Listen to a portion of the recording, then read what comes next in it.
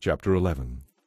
When Jesus had finished giving these instructions to his 12 disciples, he went off teaching and preaching in towns throughout the country.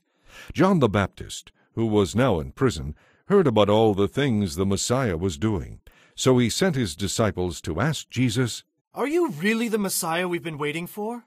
Or should we keep looking for someone else?"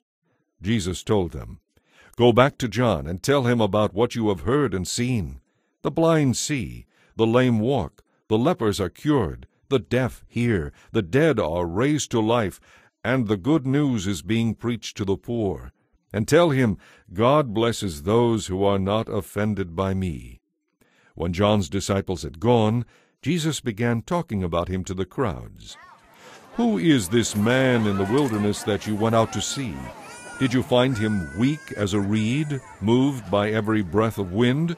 Or were you expecting to see a man dressed in expensive clothes? Those who dress like that live in palaces, not out in the wilderness. Were you looking for a prophet? Yes, and he is more than a prophet.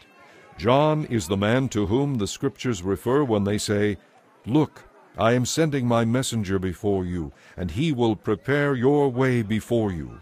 I assure you, of all who have ever lived, none is greater than John the Baptist. Yet even the most insignificant person in the kingdom of heaven is greater than he is.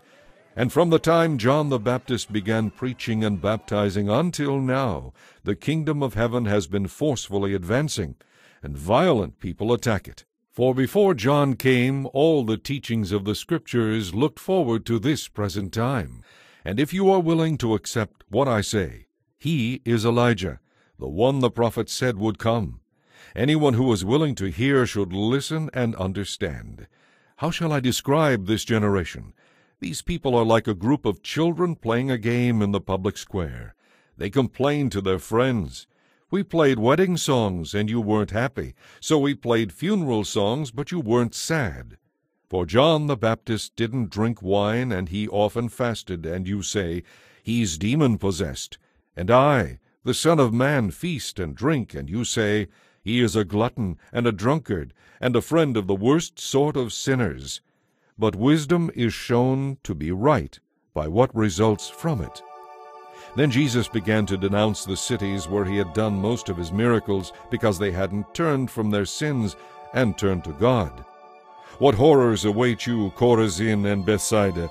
For if the miracles I did in you had been done in wicked Tyre and Sidon, their people would have sat in deep repentance long ago, clothed in sackcloth and throwing ashes on their head to show their remorse.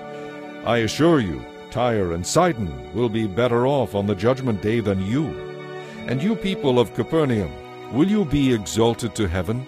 No, you will be brought down to the place of the dead. For if the miracles I did for you had been done in Sodom, it would still be here today. I assure you, Sodom will be better off on the judgment day than you." Then Jesus prayed this prayer: "O Father, Lord of heaven and earth, thank you for hiding the truth from those who think themselves so wise and clever, and for revealing it to the childlike. Yes, Father, it pleased you to do it this way. My Father has given me authority over everything. No one really knows the Son except the Father, and no one really knows the Father except the Son and those to whom the Son chooses to reveal him." Then Jesus said, "Come to me, all of you who are weary and carry heavy burdens, and I will give you rest. Take my yoke upon you. Let me teach you, because I am humble and gentle, and you will find rest for your souls. For my yoke fits perfectly, and the burden I give you is light."